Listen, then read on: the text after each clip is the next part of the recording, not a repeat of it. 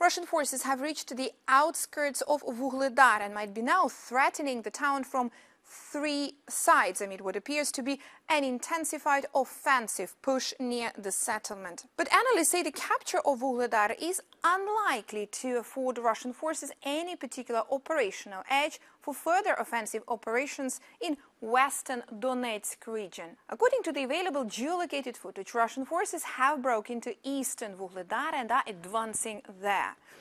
They are also pushing on Uglедara's northeastern flank via Vodyane and southwestern flank via Prechistevka, likely in an effort to encircle the Ukrainian grouping in Uglедar and force it to withdraw. Located 50 kilometers south of Покровск, the strategic roadway junction and logistics hub, Uglедar is often called a fortress which has been holding on for 2 years and a half. There are concerns that its loss would pose a threat to the southern flank of Покровск, a priority target for Russian army in Donetsk region.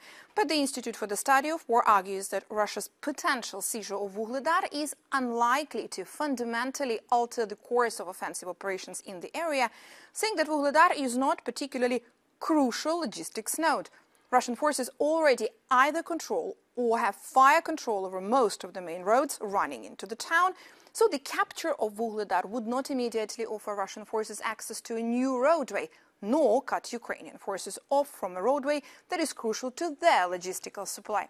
The Institute for the Study of War previously assessed that Russian offensive efforts near Uglедar and Покровск are mutually reinforcing, and they are intended to stretch Ukrainian forces along a wider front in Donetsk region.